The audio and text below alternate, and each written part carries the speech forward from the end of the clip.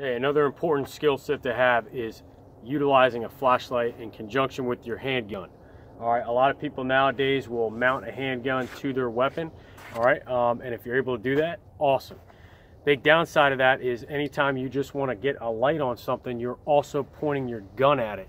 All right, so I think it's a better policy to have a flashlight that you can manipulate very easily. This is a cheapo Walmart flashlight I got for like 30 bucks, okay, 250 lumens. I can get a good grip on it.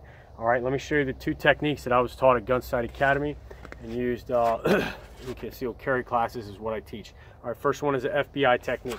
FBI technique, we don't know where our threat is, okay, and we're searching out here. Turn the light on, maybe turn the light off. All right, turn the light on, we move around, and then we turn the light off. We're searching, okay? We're moving our feet and we're being unpredictable, all right? It's a good searching technique.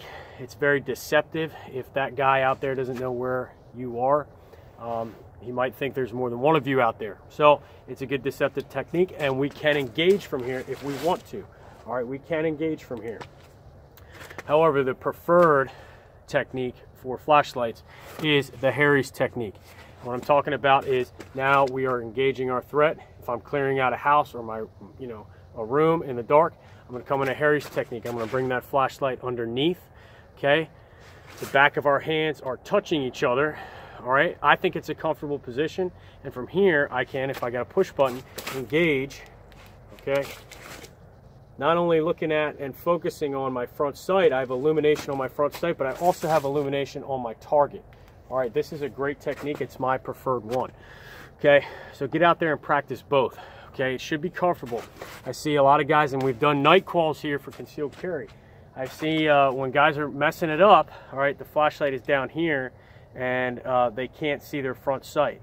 For me, okay, you don't want it like this in more of a T. You want to lock that wrist up in this position, and that way I'm illuminating my front sight and my target.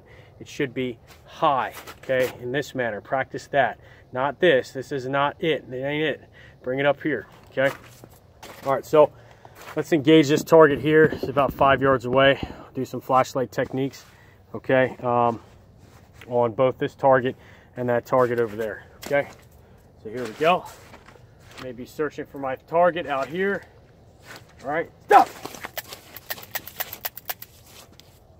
All right, forgot to load my gun. So that's another thing. If I need to load my weapon, okay, I'm gonna turn that flashlight off, pinch it in my armpit, all right? Then I'm going to do what I gotta do in the dark. Shouldn't have to look, all right? Weapon's back up. Now I can bring my flashlight back into action, okay? That's the way we wanna do it. Cinch that shit in your armpit, do what you have to do, and then get it out as quickly as you can. So, I mean, didn't have the gun loaded, but there's another little training opportunity there, okay? Anytime you need to manipulate the gun, it could be immediate action or remedial action. All right, put that shit in your armpit. All right, let's try that again. We're gonna do a FBI technique to start out. Okay, I can engage from here if I need to, all right? All right, but the Harries technique is the preferred method. So I'm searching, all right, come underneath. All right, not too bad. Try it again. All right, Harries. Okay. All right. Cinch it in my armpit. Do what I gotta do. And that's it. Practice this shit. Could save your life.